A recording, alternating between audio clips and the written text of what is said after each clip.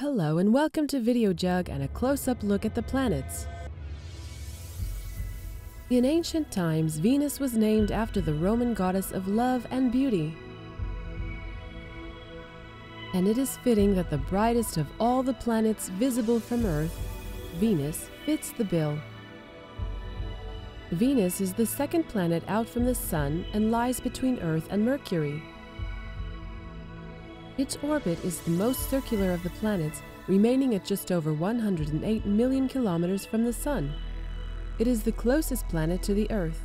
It goes around the Sun once every 224 days, but it spins very slowly on its axis, only once every 243 days.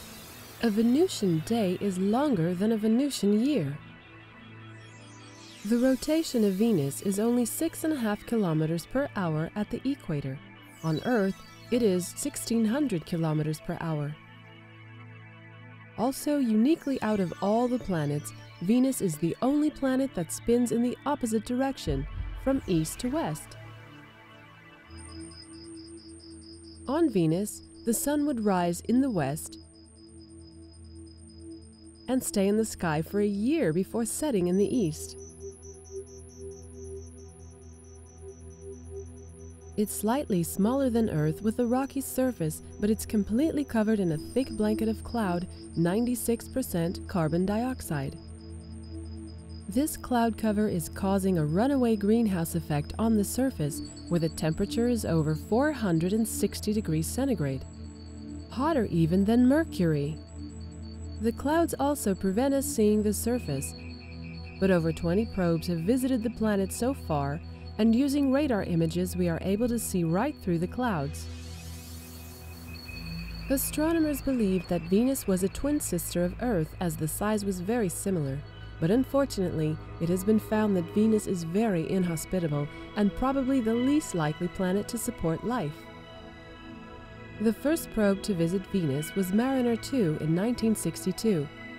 Venus Express is currently in orbit around the planet, sending back masses of information.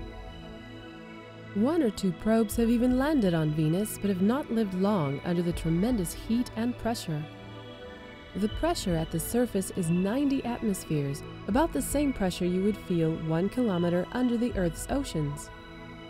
The surface has high mountains and deep valleys and many large meteorite impact craters. Because Venus is an inferior planet, that is, it lies between the Earth and the Sun, we get to see it displaying phases similar to those of the Moon. But when it is at its furthest from the Sun to the east or west, it is the brightest object in the sky after the Moon. It shines so brightly that it has often been mistaken for a UFO. When we see it after sunset, it is known as the evening star, and before sunrise, the morning star. On very rare occasions, Venus passes directly in front of the Sun, causing what is known as a transit of Venus. A transit of Venus has only been observed 6 times in over 400 years. The very first observation of a transit of Venus was in 1639 by English astronomer Jeremiah Horrocks. The next transit of Venus will be in 2012.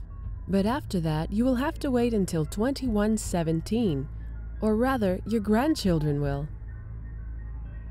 For more intriguing facts about the solar system, visit our other videos here on Videojug.